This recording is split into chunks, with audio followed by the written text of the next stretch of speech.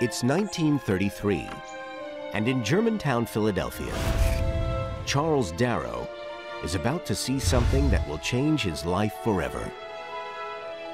Charles Darrow was invited to a dinner party in his neighborhood and played this new game. It was so much more challenging than most board games of the time, and you could almost see the light bulb go on over his head.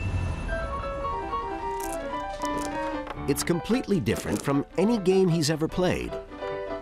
For one thing, it doesn't have a start or finish, just a continual clockwise path. As simple as that sounds, it was a radical idea for its day. Players buy and sell properties, go to jail, and take a chance, winning and losing thousands of dollars. You could play with fantasy money in a way that so many people couldn't then or now do in real life. Darrow immediately sets about making his own version. Today, it occupies pride of place at the Museum of Play in Rochester, New York. This is the first Monopoly board. The one that was hand-painted by Charles Darrow. It's made out of oilcloth. Copying from the board he saw, Darrow uses Atlantic City street names. But he also adds the iconic Go corner and groups each set of properties with a color. What Darrow did was to give it the look and feel that we know to this day. And he provided the common man's touch. The images on it are the ones we know right down to the present. It has shaped the rest of game history. The problem is it isn't exactly true. What really happened is a woman invented it in 1904. 30 years before the Great Depression and Darrow, America is enjoying a financial boom, overseen by the wealthy robber barons. We had Carnegie, Rockefeller, all these big names that were wealthier in a way that we had never really seen in this country before at the time.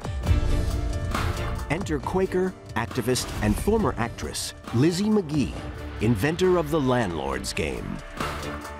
Lizzie Magie was a pretty astonishing woman for her time. Way before women could vote, she made the Landlord's game as a teaching tool.